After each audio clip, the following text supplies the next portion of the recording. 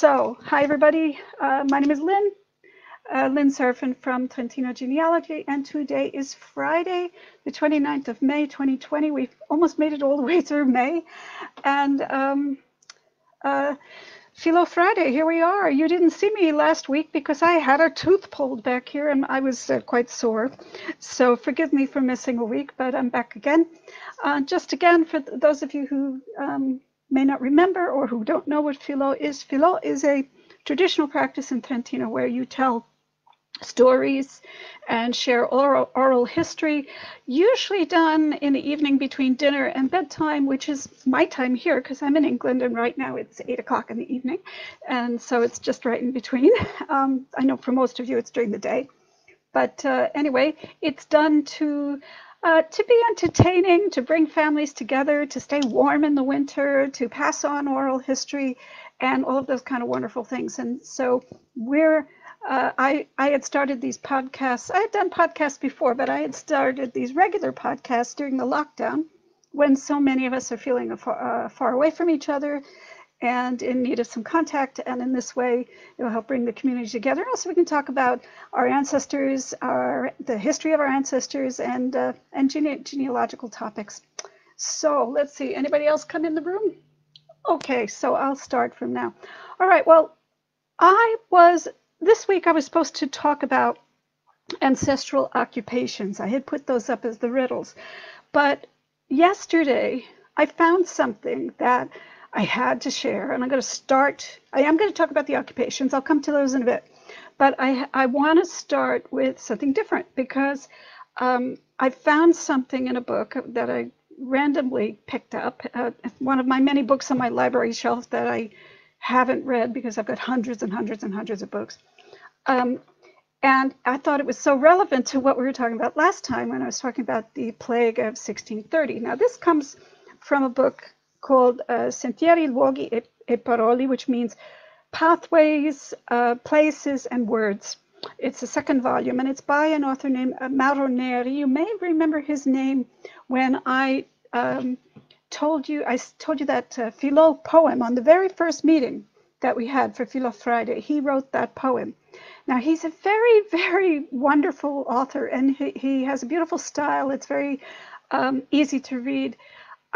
However, he writes with such imagination. Sometimes I'm not sure whether it's all fiction or whether it's true. So there is one particular story in here that I came across, and hold on this page, and it's called La Quinta Essenza della Peste, which means the fifth essence of the plague.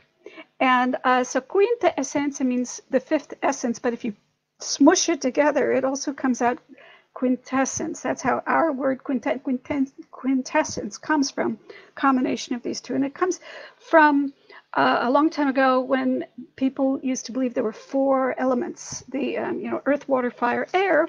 Basically, these were the four elements. And so finding that fifth element was supposed to be the quintessence of existence. And some people thought that was spirit. Some people thought it was something else. But in this case, it has to do with an elixir. And the elixir is, hi Jean, the elixir is something that was cooked up to fight the plague. Now, it actually was cooked up before the plague of 1630. It was for a previous plague. Apparently, this concoction, and I'm going to read you the ingredients so you can try it at home. This concoction was apparently made up by the chief medical doctor, who was also a very famous botanist and pharmacist, named, let me look up his name. He was so famous that I didn't know who he was, never heard of him before until this week. His name was Pietro Andrea Mattioli. Now, once I looked him up, I realized he's written hundreds and hundreds of books, volumes and volumes of books on herbology, basically, and botany. So if you're into that kind of thing, he's kind of a really important historical figure. He was born in Siena in Toscana in 1501, died in Trento in 1577, 78, somewhere in that period of time. He was actually the personal medical physician of Cardinal Claes, Cardinal Bernardo Claes, who was during the whole kind of before the around the before the Council of Trento, like during the rustic wars in the early part of the 1500s and later. And he anyway, he was his personal physician, and apparently this concoction that I'm going to read you the ingredients of was made for him, I think. Neri says that it was spoken about first in a book by Aldo Bertoluzzo, or that's where he found out about it. And I've actually found that book from Trento, and I've ordered it, so it's coming next week, so I can tell you if I'm wrong. But at least my understanding is that what I'm going to tell you tonight is more or less the recipe that was written in the 1500s, given to Cardinal Claes as something to ward off the plague, something to get better from it, or either keep it away or make it get better very quickly. So here are the ingredients. Let me see. Oh, by the way, I found a new word that I'd never heard of before. Let me look up that word. Of the personal physician for a king is called an archiatra, which in English is they said archiator, which I'd never heard before. But archiatra is the name of a personal physician for a king, and or a prince bishop, which is the same kind of level of personage. So here we go. You need a staple item. Okay, so this is an elixir that you're going to make in a big bottle. So you need a basic ingredient that is at the foundation of it. So what do you think they used? Well, this is medieval Trento, and what they're using is grappa. So grappa is the foundation of this elixir. Now, if you've never had grappa is what they make from what's left over when they press the grapes to make wine. They take everything else, the seeds, the skin, everything, and they ferment that, and it comes out very sweet and very, very alcoholic, like up to 60%, and it's clear, usually clear. Sometimes you'll see it colored because of different things that they do to it, but it's usually really, really clear. And traditionally we drink it after meals. It's supposed to help with digestion, they say. But at any rate, grappa, the kind of euphemistic word for it is aqua de vita, which means water of life. Again, But so it's a staple of our culture. So if you haven't had grappa, then you should sometime. Who else is coming in? Grappa will kick anything out of you. Exactly, Robin. So that's why it's the foundation of the elixir. So you start with a big bottle of nice clear grappa made from the best grapes. That's what is in this story. Now, this is a fictitious story, but I believe the recipe is something he's taken from a true source. So the story is fiction. I'm not telling you the story because that'll take us somewhere else. But this is the recipe that's in the story. So in the grappa, you start off by putting in an ounce of finely ground cinnamon. No problem, right? Although, think about this in 1500s, getting all these ingredients. Just think about how they had to get them. So an ounce of finely ground cinnamon in the grappa. Sounds fine. Next ingredient on the list was sandalwood. Now, I don't know about you, but I know that years ago when I knew somebody who dealt in perfumes. Sandalwood oil is so expensive, very, very expensive, more expensive than gold. And it's extremely aromatic, but that's one of the ingredients. It doesn't say whether it's the oil or the wood or what, but it just says sandalwood. You add sandalwood. The next thing is cloves. Now that makes sense. We use cloves for infections. It helps with pain. Next ingredient. Now it's not saying how much. I'm sorry, unless it's all an ounce. I'm not sure.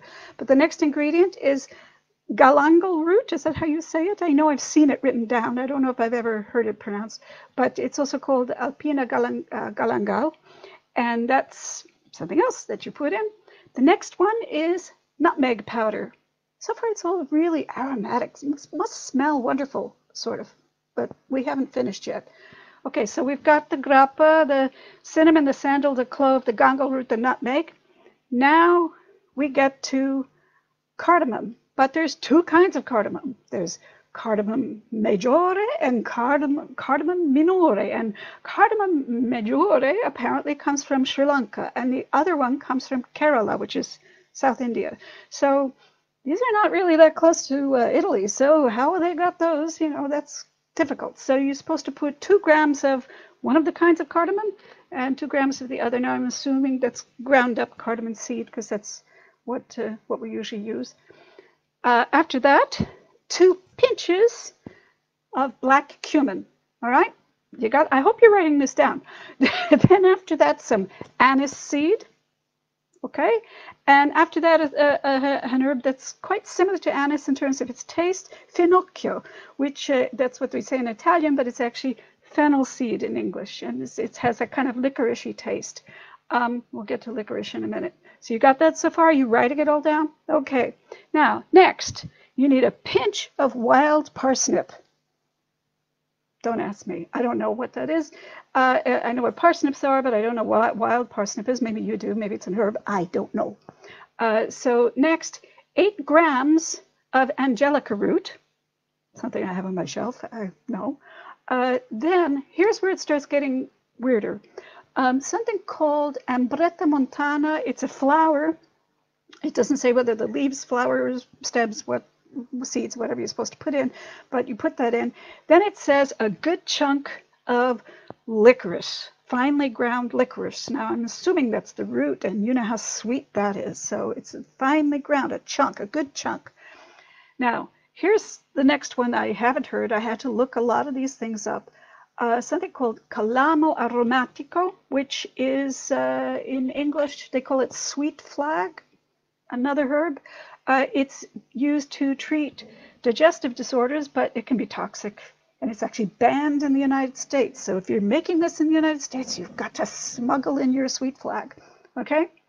So the next thing is valerian, which I know it grows all over Trentino. It's quite smelly, and it makes you sleepy, valerian, if you've ever taken it. Then thyme, some thyme. Then some clary sage, the stuff that people wave around to clear the atmosphere, some clary sage. And then some calamintha flowers, okay, calamintha. I had to look that up. It's in a lot of botany books as a herbal medicine. Then wild thyme, so it's not the same as thyme, and in Italian it's called serpillo. I don't know the difference, but thyme and wild thyme. Then some sage flowers, and I guess that's different from clary sage. And then betony, which is supposed to be a magic flower. Again, I don't know if you're supposed to put the flower or the leaves. And then it says lots and lots of rosemary. And I know that rosemary is an antioxidant. It's very good at boosting immune system. So lots and lots of rosemary. And then bugloss, which is another plant I'd never heard of. And there's different varieties. It doesn't say. It just says bugloss. Now, here's something that might be a little challenging. 2 grams of powdered cedar bark. So go out, get some cedar bark, grind it up. And then finally, we've got the last 3 ingredients. And those are the ones that I posted on the page. And these are, if I say them right, diamargariton or diamargariton, whatever, diarodon and diamber. Now the first one, looks like margarita, diamargariton. It's a something called an electuary, which is like a honey syrup thing, elixir thing, made with pulverized pearls. So it's pearls powdered up into some honey. The next one is rose, essence of rose, which is also very expensive in honey. And then the last one, diamber. This is the weirdest one of all. It's again an elixir in honey made from ambergris. Now, if you know what that is, it's basically whale vomit. It's sperm whales. It gets in their stomach. I think it's kind of like the whale equivalent of fur balls, if you know what I mean. They spit it up, and it's like a hard, clear amber, and it can sometimes show up on beaches. I saw an article about a couple finding it on a beach. Apparently, it's very expensive. I don't know why, but it's rare, and especially now with fewer whales. But that's the last ingredient, the ambergris mixed with the honey. And so now you put all of that into your grappa, and you let it sit there, and you let all those nice herbs mix up, and then you take out a spoonful of it, and you'll never have the plague, and you probably won't have anything else either. But anyway, I thought you'd be amused by that, because I found it pretty wild. There you go. Hi, Loretta. Hi, Nick. Yes. Anyway, did you find that interesting? And I hope you wrote it down. I can share it with you later, but I shared it with my daughter because she studies herbalism, and I thought, this is pretty interesting. If this is what they were actually doing in the 1500s to ward off the plague. Pretty expensive and complicated. But all of these things are known, are used in medicine. Okay, so let's shift gears. Let's shift gears to the occupations. I just want to follow up a little bit on the article that I published last week about Trento, the city of Trento in 1890, or in the 1800s, and especially with regards to the list of occupations I had in 1890. Now, if you haven't read that article, it's the most recent article on the website. I'll be publishing another one very soon on the parishes of Trento. Hi, Joanne. Hello, everybody. I'll be publishing one very soon on the parishes of Trento, but for now, this is the most recent one. Now, I just want to remind you, I just wanted to comment on a couple of things because I didn't really say them in the article, just a few things to make you think contextually about occupations between the city and then occupations in the rural areas. Now, the first thing is that the total population of Trento in the 1890 census or survey, it was more of a survey, it wasn't really a census, was 21,486. So let's say 21,500, okay? So now, of those people, it said that over 1,800 of them were the military, and that was the top occupation in the city. Okay, we're talking about the city and its surrounding areas, not the rural valleys. That was the top occupation at the time. I find that very interesting, and I want to bring it up because you said, well, why would it be so? Why would there be so many military in Trento at the time? Now, and also they're referred to as single men, unmarried men living in military quarters. That's what it says. It describes them as that way. Now, it doesn't give any information about them, but we know from the context and the period of time that they had to have been with the Austro-Hungarian army, okay? So, because that's who owned the area at that period of time. So we know that much.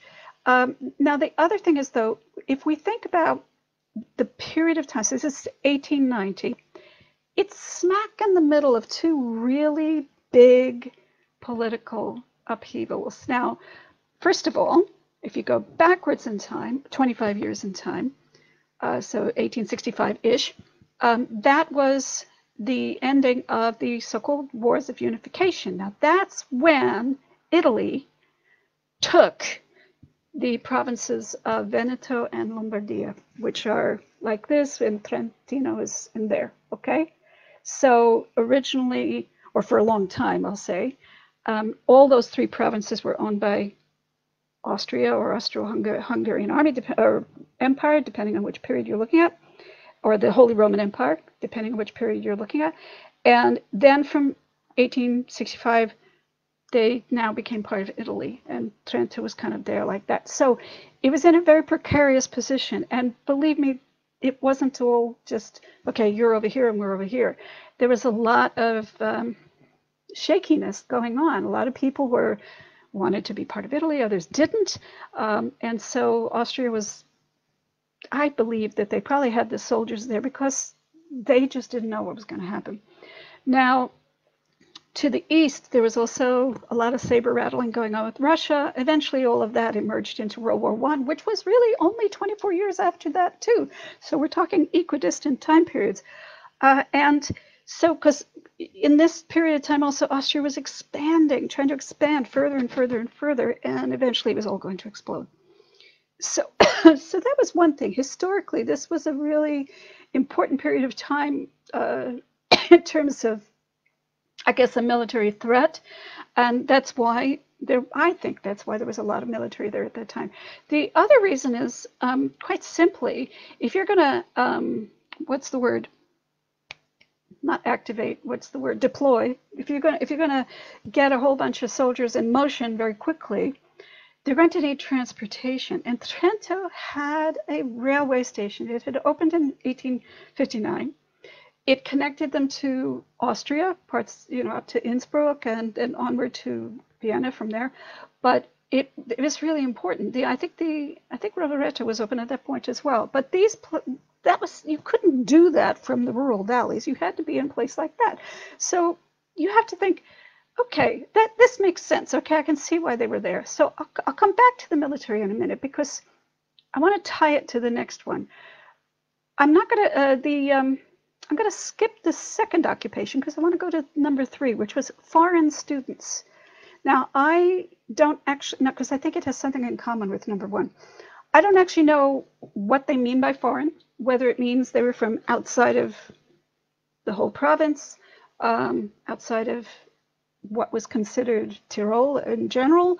I don't know if it means just from other parts of the province, outside the city. Don't know what foreign means in this context. It just means they weren't native to the city, but it could mean anything.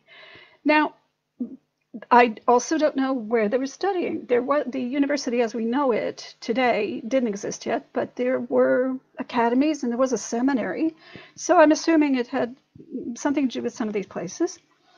But the interesting thing is that if you look, I've got to look at put on my glasses now because I have to look at the numbers. If you look at the languages that it says in the survey that is spoken, it says that in the city, there were 2,350 people, adults this is, who said that German was their primary language. So that means all the other, 19,000, 18,000 something people were Italian was their primary language. Okay, so now if you look at, and this is where I find it interesting, if you look at the number for the military plus the foreign students, you've got the military is 1,800 something, and the foreign students is almost 1,100, and you put them together, it's 2,900 people. Now that's just a little bit more than the total number of German speakers. To me, that makes me wonder if the German speakers in the town, in the city at the time, were pretty much predominantly coming from these two groups. Now, how do I know? I don't know, but to me, it seems to indicate that. Now, the reason why I kind of feel that way is that if you look at any of the documentation in that time, it's all written in Italian. The locals spoke Italian and Italian dialects. Of course, there were some other dialects that had more German in them, but for the most part, the people in the area, the native people in the area, were Italian speakers or dialects that were related to Italian speakers. So I'm just thinking that. Now, if you want to follow that up, go ahead. It's just my own thoughts. So my question, the riddle was, what can looking at these statistics tell us about history? So those are the kinds of things I'm thinking when I'm looking at statistics. I try to analyze them and get a little deeper into them. Now, the second most numerous occupation was domestic servants. And this is actually something I'm going to get into next week. I'm just going to mention it now because it was important. A lot of young women especially, I'm sure there were men domestic servants, but an awful lot of unmarried women went off to become domestic servants in wealthier households. I think it also shed some light on the fact that some of them were probably more educated because some of them were hired as governesses. Now, you can't be a governess for children unless you know something. You have to have gone to school. And compulsory education was in this part of the empire at that time. So my grandmother, for instance, was a governess before she got married. It's around slightly later than this point of time because she got married in 1914. So it is a bit later, about 20 years later. But she was a governess, as was her sister. And she spoke 3 languages. She spoke German, Italian, and French. So, and she was a governess for children. Now, I want to talk about this next week because it is relevant to the topic I'm going to cover. I'm not going to explain what I mean by this today, but it's relevant to the topic of illegitimacy. The two are linked. Domestic service and illegitimacy in the 19th century are linked. And that's something I'm going to talk about next week, and I think you'll find that interesting. But I'm just going to give you that as a teaser. and kind of hop over that for now. All right. So now a lot of people were saying, wow, how come it's not agricultural? How come farmers are not the top of the list? Well, if you look at the statistics for the city, now remember, this is just for the city and it's kind of suburban areas. If you look at the statistics, there are fewer than 5% of the total population in Trento were involved in agriculture. Fewer than 5%. Now, honestly, that is upside down from the rest of the world, from the rest of the province anyway. In fact, I found, I was trying to find some statistics, and I did today in this book, which is one of those journals I bought. And this is about the judiciary in the 1800s. And I looked up a couple to see if it had anything similar to the survey that I had looked at for Trento, and it did. It wasn't in 1890. These were from the 1840s. Hold on, let me look up the year. 1834. Okay, so it's slightly earlier, but still 19th century.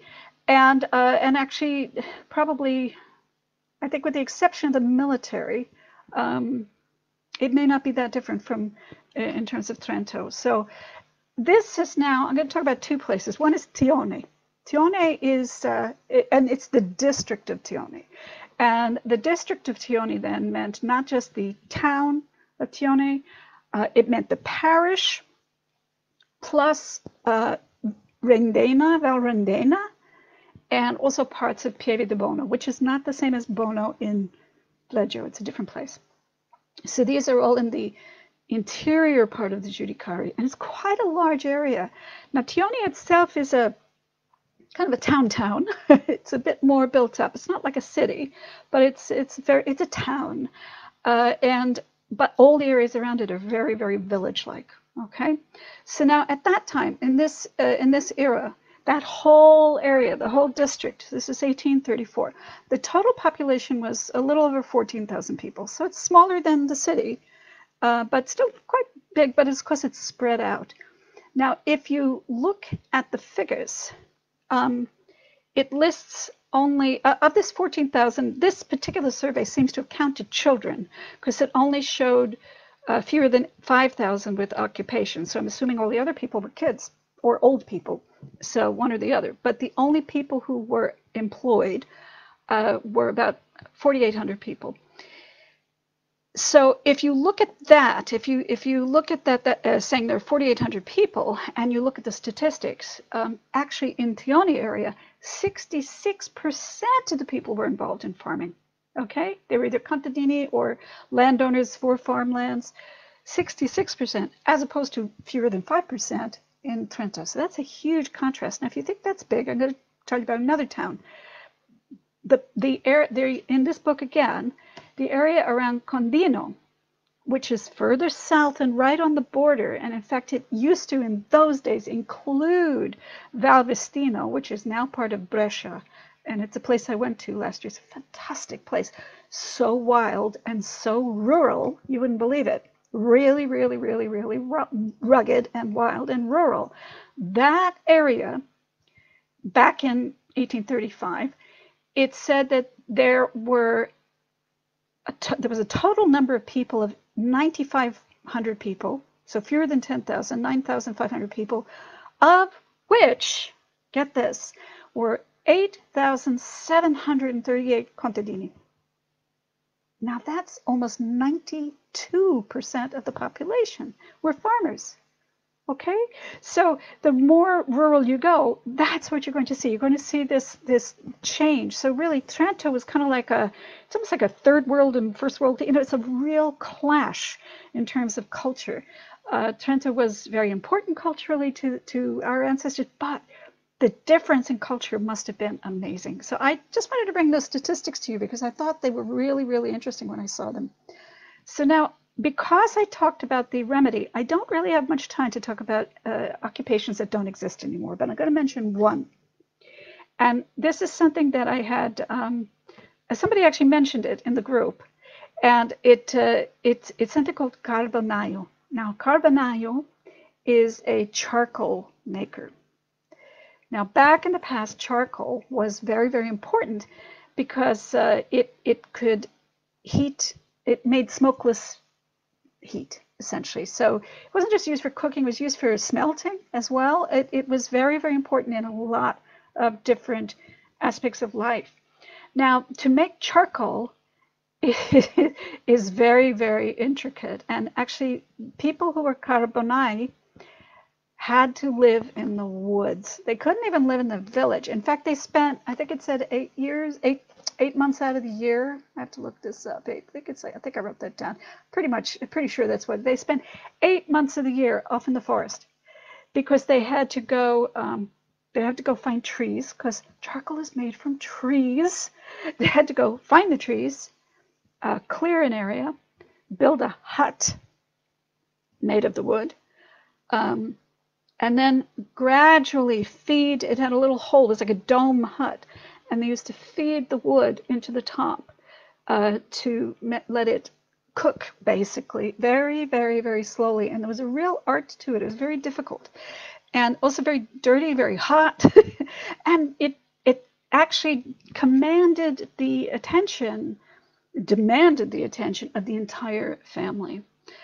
Whole families would move out. Everybody would help. The women would have to take care of their kids and do this while everything is going on. Sometimes they would help with the charcoal as well. But it was a family occupation. It wasn't something that you could do part-time. It was a full-time thing for those 8 months. And then they would only come back to the villages I guess it was in the colder weather, when they could no longer be in that area. There's one day, I think they came down once a year for a festival. There is actually, in that area of Condino, there is a monument to them. I want to actually go see it, because I think, and a museum in Bondone, I think is where it is. And let me just look up the town. Yes, it's in Bondone, to the Carbonaro. Now, to me, that's a lost occupation. I want to mention one person in the group, or 3 people in the group, 3 sisters, Doreen, Susan, and Donna, in the group. They hired me to do their tree a year or so ago. And one of their ancestors was actually a Carbonaro from Veneto, who fled during the Wars of Independence, actually. Now, he couldn't exactly just move to the city. Where did he go? He went up, up, up into the top of Alrendena, where in the mountains. That's where he went. And I bring him up because they had a very interesting sopranome for their surname was Etro, because it's not a Trentino name. But his sopranome was, I find this interesting, was Rallo dei Muri. And Rallo dei Muri means Rollo of the Moors. Now, Moor is the kind of catch-all term that people used back then to describe people from Northern Africa, Islamic people from Northern Africa who had darker skin. And it was actually part of there was a lot of art around in those days depicting Moorish culture. It was quite trendy back in the 19th century, 18th century and 19th century, the whole idea of Moorish. So I can't help but think that the sopranome, now I have no proof for this, but me personally, I can't help but think that the sopranome was given to him as a kind of a joke, because they were blackened from the charcoal all the time, and he said, oh, he looks like a Moor, he's got dark skin. So don't know, but it's the most unusual sopranome I've ever come across. So I kind of thought it had to have been something to do with this occupation, because I can't figure out where the heck it came from otherwise. But that's just my theory. Anyway, any of you got any Carbonai in your family? I think it's a fascinating occupation, and certainly would have had something to do with your family's history and everything. So anyway, that's it for now. I've actually managed to stay not too far over the half hour. As I said, next week I'm going to be talking about the idea of illegitimacy. We're going to be looking at, like what were the attitudes? How do you recognize it in documents? What were the rules around it? And also, I want to talk about an institution called the Santuario delle Laste that was in Trento in the 19th century, which was actually a cutting-edge maternity home for women and their children that was addressing the issue of rising illegitimacy, and very, very much linked to the domestic service issues. So we'll be talking about that next week. So that's it for tonight. Hope you enjoyed that. Please let me know if you tried the recipe. I'll post the ingredients in the blog or in the group. And please let me know if you tried it out and if you're safe from the plague. And until then, ciao, ciao. Good night. Good night, everybody. Bye-bye.